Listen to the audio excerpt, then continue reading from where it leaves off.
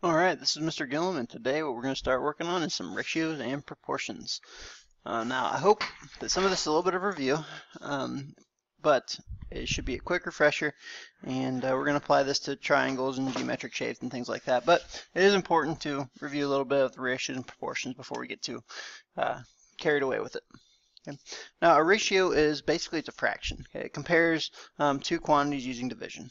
Okay, so it can be written like a fraction bar. It can be written like with a colon. So 3/4 is the same ratio as 3 to 4. Okay, it's a comparison. So the division sign here, fraction bar, it means division, and the colon as well, that also means division. So you always put your ratios in simplest form though. So if I had 10/12 or if I had 10/212, it would be the same as saying 5 to 6. Okay, so the ratio would be best written as 5 to 6 or 5/6. So just something to remember, keep in mind. They reduce just like fractions. They are a comparison of two quantities, and because they're connected by division, they look exactly like a fraction.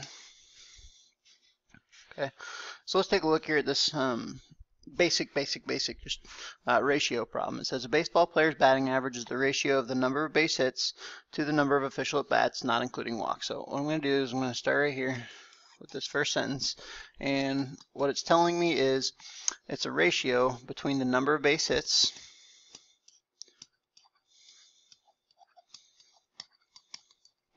and we're comparing it to the number of official at bats.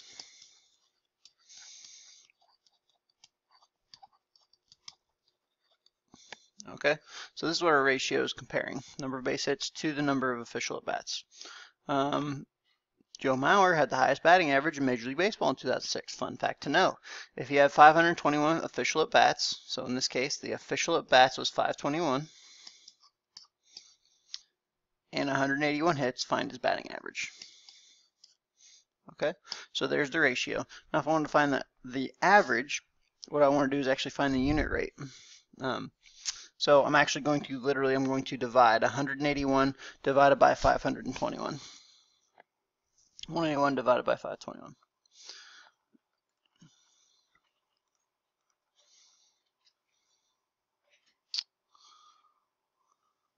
Uh, 0.347, and if you know anything about baseball, you round 3 decimal places to the nearest thousandth. So I'm going to say 0.347. Okay, so there's his batting average, 0.347. He led the majors in 2006 with a 347 batting average. So there you go. So that's just basic understanding of how a ratio works. It compares two things, and it does matter which number's on the top. Okay, the base hits compared to the number of at-bats is the ratio that we're looking for. So make sure you get the 181 on the top and the 521 on the bottom. Extended ratios are a little more complex. Okay, there's actually two fraction bars. Or a lot of times you won't write it as a fraction with another fraction. You write it with just the colons, and it's a little more clear that way. But it does apply the same way as far as reduced form and things like that. So if I had, say, 3 to 6 to 9, it would be better written as 1 to 2 to 3. It would be reduced that way. Or if I had 5 to 10 to 25, it would be best written as 1 to 2 to 5. And now there's actually three ratios here. I'm comparing the A and the B, so there's a 1 to 2 ratio there. I'm comparing B to C, a 2 to 3 ratio, but I'm also comparing A and C together as well. So I've got three ratios. There's a relationship between three different things here. And that's going to be important to keep in mind. Okay. The only two obvious ones are usually just, well, I know 3 to 6, and I know 6 to 9, but there is this third ratio, 3 to 9 as well. Okay, and in simplest form is the best way to go.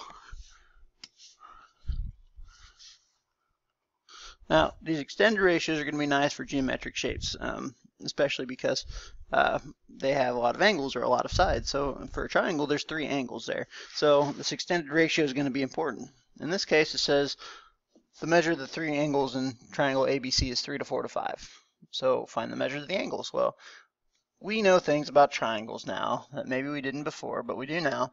And this is just a random triangle, and the measures are 3 to 4 to 5, basically is what that's saying. Okay, so whether I have an x on there or I don't have an x on there, 3 to 4 or 3x to 4x, it reduces the same way to 3 to 4. And so if we don't know the angles, that's why we had that little variable x on there. They're unknown.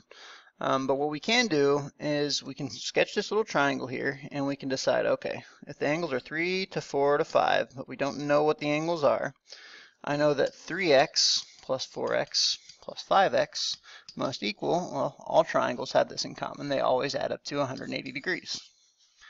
And so now I can set up a little equation here and solve for it, because I know the ratio of the angles. Okay, so I have in this case 12x equals 180. X equals, let's see here, 180 divided by 12, 1, 6, 0, about 15. Okay, 15. So in this case, x would equal 15, but that's not the actual measure of any of the angles. One angle measure is 3 times 15. So it would be 45 degrees. One angle would be 4 times 15, 60 degrees. And one angle would be 5 times 15, 75 degrees. Okay, so there you go. There you have it. So these extended ratios are going to be used more for geometric shapes, things like that, solving for unknowns or finding angles, finding side lengths, things like that, of that nature. But they work just like a fraction, just like a regular ratio. You want to write them in simplest form and things like that. A proportion is a comparison of two ratios. Okay, so I like to say fraction equals fraction. All right, fraction equals fraction. Now, I see a lot of students get confused on this because we have fraction plus fraction. There's special rules for that. We have to have a common denominator. There's fraction minus fraction, and same thing with a common denominator. Fraction times fraction, where we multiply straight across, and you can even cross cancel if you'd like. Or we have fraction divided by fraction, where you have to multiply by the reciprocal. So we have a lot of different rules for fractions, but now we have this new rule. It's called a proportion. It's fraction equals fraction. And as you can see, none of these first four with operations, they have operations in between the fraction bars. This final one is an equation, meaning whatever you do on one side of the equal sign, you must also do on the other side of the equal sign. So it's different. It's not an operation. But there is a trick to solving them. Because it's fraction equals fraction, we can actually cross multiply. Okay, find the cross product. And so there's things that are called means and extremes. Okay, means and extremes. And so if I had A compared to B and C compared to D, the extremes would be A and D, the first diagonal. And the means would be the C and the B. Okay, the cross products is comparing the means to the extremes. Okay, AD equals BC. So we're going to do some practice here in just a second, but I'm going to show you also why a proportion can be solved through a cross product once we have an actual example here. So the extremes, A and D, the means, B and C, fraction equals fraction is called a proportion. It is a comparison of two ratios. Okay, fraction is just a ratio. All right, so if I want to solve these equations, specifically a special type of equation called proportion, what I need to do is cross multiply. All right, so what I'm going to do is say, okay, well, I'm going to compare the extremes, 6 times 31.5, to the means, 21 times x, or x times 21. And so when I multiply these, just go ahead and grab the calculator.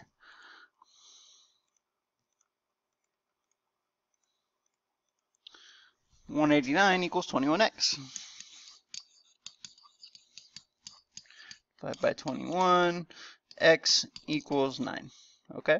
And it's just that simple. However, I do want to show you why the cross product is used to solve proportions. And remember, the proportion is just a fancy word for an equation that is a fraction equals fraction.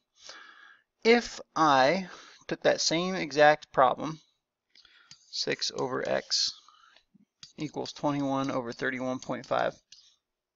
I know some things about equations. I know there's these properties of equality saying that if I add or I subtract or I divide or I multiply or whatever I want to do, I can square both sides. Anything I want to do to one side of the equation, I can do to both sides of the equation, and I can keep it equal on both sides. So if I wanted to, say, not treat this as a proportion, but just treat it as a normal problem, what I would do in approaching this would be multiply both sides by x.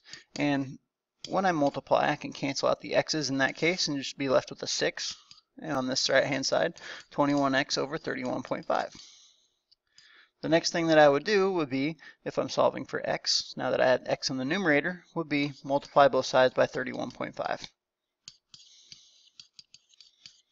All right, and we know that that is 189 and that we have 21x. And as you can see, once we hit that step, it is literally what we had when we multiplied the cross product. So it's just almost like a shortcut, like we're just bypassing some of the algebra, some of the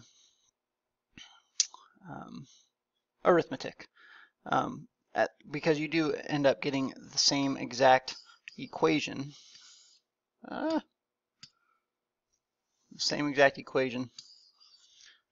either way you solve it, either use the cross product or whether you take your time and move x to the numerator and solve for x by itself. Okay, so let's just take a look at these last few examples and get a few more examples under our belt, because there's a little bit more things like the distributive property going to be involved a little bit.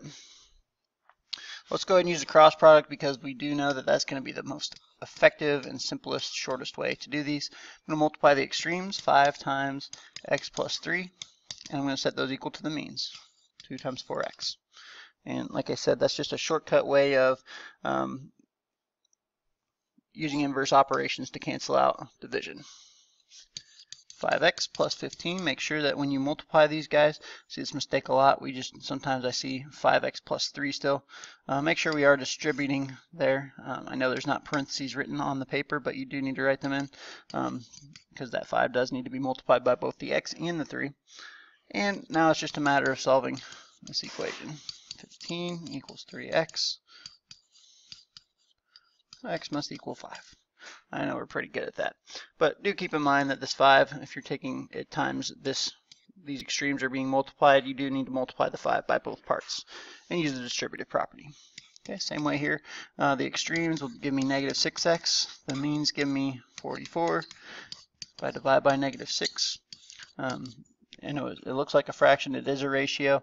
However you want to think of it, I can reduce 22 over 3. So x equals negative 22 over 3. You don't have to change it to a mixed number. Negative 22 over 3 is just fine. And once again, we're using cross product. Now, this negative sign, actually, what I'm going to do is I can use it only once. I can use it either for the 4 or for the 7, not for both, one or the other. So I'm just going to move it to the top, because that's just how I'm comfortable. I'm going to change. I'm going to say negative 4 times 2y plus 5 equals 6 times 7. And so now I have this nice equation where I can solve it. My distributive property, remember to distribute the negative with the 4. Negative 8y, negative times a positive, negative 20 equals 42. Okay, that's going to be important. This negative sign gets used once, either on the top or on the bottom. Distribute it to both parts at 20. And divide by negative 8. Y equals negative 31/4. Okay, and like I said, you do not have to write it as a mixed number. That would not be a ratio, and that is what we're practicing. So let's take a look at this last one here. The cross product. Oh, we got a double distributive property. We got 7 times a z plus 4, and we got a 9 times a z minus 1. These are the these are the extremes. These are the means. And when we multiply them, make sure that the 7 gets multiplied to both parts. Make sure that the 9 gets multiplied to both parts. Now I know they didn't put parentheses on these, but if it helps you to remember to distribute, you may put parentheses on them. It doesn't change the value of anything, but it will make your life easier to solve your equations. And now this is just the basic algebra steps that we've been practicing all year. And I'm going to solve for z. And so it looks like in this case Z equals 37 halves. All right.